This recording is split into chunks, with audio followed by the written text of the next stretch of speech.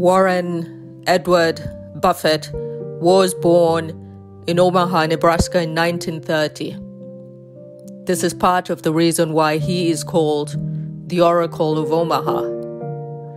The other reason is his savvy investment strategy, which made him one of the world's richest multi-billionaires.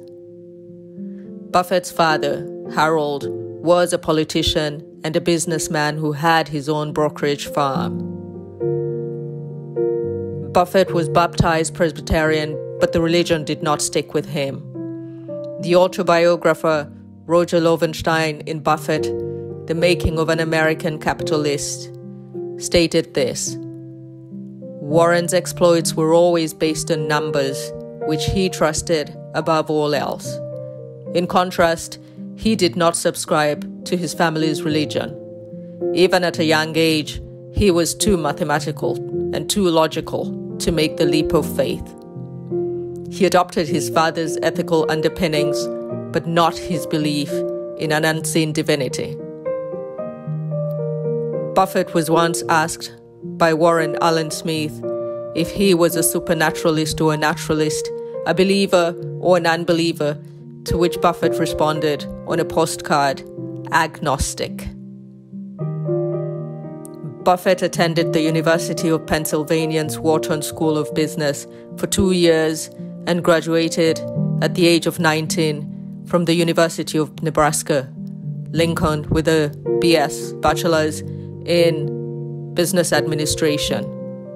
He then enrolled in the Columbia Business School in New York City and earned a master's in economics. In 1952, he married Susan Thompson. They had 3 children, Susie, Howard, and Peter. They lived separately from 1977, when she moved to San Francisco to pursue a singing career, until her death in 2004. She introduced him to Astrid Mengs, his longtime domestic partner, whom he married in 2006. One of the reasons Buffett went to Columbia was because Benjamin Graham, author of The Intelligent Investor, one of his favorite books on securities markets, taught there. Buffett made good use of Graham's principles of value investing to build his fortune, and for a long time he worked for Graham. By 1962, he was a millionaire and started merging his partnerships and investing in Berkshire Hathaway, a textile manufacturing firm, buying shares at $7.60. He became a billionaire on paper in 1990 when Berkshire shares were $7,000 each. In July 2019, shares were worth $323,000 each.